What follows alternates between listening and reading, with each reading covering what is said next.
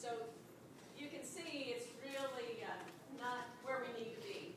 You and I can't run our households like this, and Washington can't either anymore. We need to change our ways.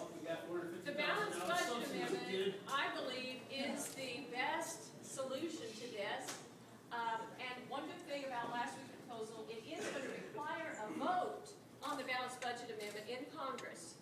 So in the House and the Senate before December, you're going to see a vote for the balanced budget amendment. I think this is the best hope to forcing Washington to live within its means. Having a hard time at home, we cut expenses, or we pick up a little extra revenue. We get a little second job, or we do something. And right now, we got 9.2% unemployment. A lot of places in the 4th District, it's worse than that. We all probably know people that are hurting, looking for work. They can't find it. So we got to get people working again so they not only feel good about themselves, can provide for their families, but we'll have more tax revenue coming into our government too. So how do we get people working? Well, there's two schools of thought, and we may have different views on this. One view is for the government to try to create those jobs like they did in the stimulus package last year. They went borrow more money from China and then put that to put down the economy to specific projects to try to create jobs. You remember when President Obama pushed that, he promised that if Congress passed it, we wouldn't have an unemployment more than 8%. Well, he never said that. You know, it's gone 29 months now above 9%. And so that hasn't worked. So the other theory, idea, is to get more private sector jobs. And the way to do that is to talk to small business owners and say, and I have in the 4th District a lot, say, why aren't you hiring? What does Washington need to do to help you in your business so you go out and put more people to work?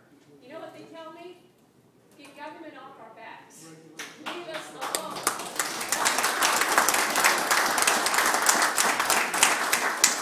So that's more what I've been trying to do in the House, is to push back on the things that are causing small business owners to not hire workers. One, regulations. There are way too many regulations that are stifling jobs. Here's a few examples. EPA is out of control. They're trying to regulate our greenhouse gases. I live out in the country on a gravel road. I always have. We farm. And they're trying to regulate dust as if it's a hazardous waste. I mean, like, you can't do that. If you go down the gravel road, you're going to have dust. That sounds made up. So that's hurting jobs. We got EPA cement regulations supposedly causing 80,000 jobs. They're trying to make fly ash a hazardous material. Well, you know what that's going to do for our cement and for our roads and the cost? I mean, it's ridiculous. This hasn't been found to be hazardous. And the moratorium on no drilling is costing 36,000 jobs at least in the Gulf. So let's move those regulations out. What we've been doing is passing some bills to try to push back on that. I co-sponsored a bill called the Bulb Act, which says basically let Americans use whatever kind of light bulb they want.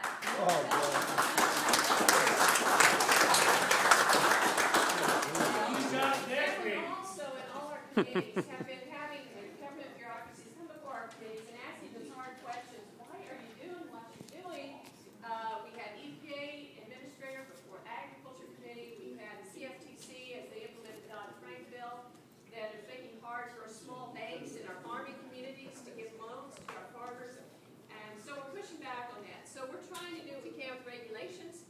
A few other things we're doing, we believe we need to fix the tax code for everyone. Close loopholes, which we did in the House passed budget. We've already been proactive in trying to close these loopholes, but also for corporations. We have the highest corporate tax rate of any industrialized country now. And we wonder why companies go overseas and manufacturing companies do. Well, we need to get them back here. And we need to do that by reducing the regulations, reducing the tax burden, so that they'll create jobs here. So that's what we're doing. We're going to have question and answer in just a little bit. It's been 20 minutes. You've been 20 minutes, Representative Hartzler. Well, I keep being interrupted. All right. We need to pass some trade agreements that would help with manufacturing. How's that going to help us if there's nothing to trade? A way to reduce our gas prices. So there's some things we're doing. Bottom line, the debt crisis didn't happen overnight. We're not going to fix it overnight. start now. We need to make some changes, and that's what we're trying to do. So, there you go. And we're going to, I want to hear your ideas. One time I said I would go here first, and then I would go back there. Thank you for waiting and being patient. I appreciate you guys. Thanks, Sam. I have two questions. Yes. First of all, what do you think about, what do you think? Stand up and speak up so we can hear. I'm repeating the question, so that's okay. I understand. What is the essential function of government that you think? That's number one. Number two is that, you know, I grew up in India. I became a citizen in 2007. And I think being an American is an idea. And it's an idea that you be kind to your neighbor and you take care of other people. So, if we are so afraid of taxing people who are making millions of dollars and who are poor people, when I go to the Kansas City, work with schools, I see the poor neighborhood. I don't know how you fix it, unless people are willing to contribute to the other people's well-being. You have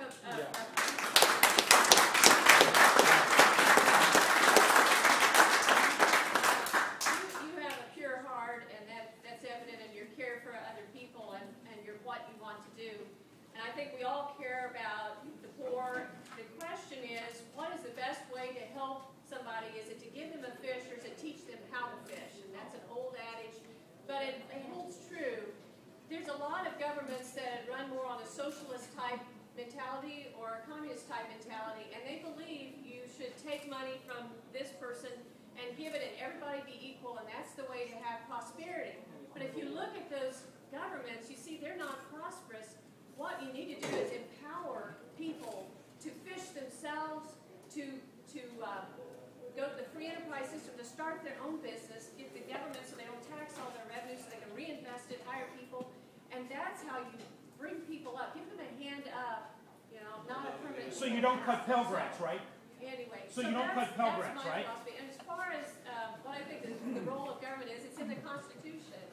And so it's outlined there. But one of us provides for the common defense, but it's to do for people what they can't do for themselves. So I think there's a role of government in national defense, in roads and infrastructure. You and I can't go build the roads. So there's some need for taxes. And, you know, whether we can tax the, quote, rich some more or not, they're already paying 70% of the taxes. Maybe we will. And they control 40% of the wealth? We'll see. We'll see. But class envy isn't going to solve the problem either. George Bush tax anyway. cuts.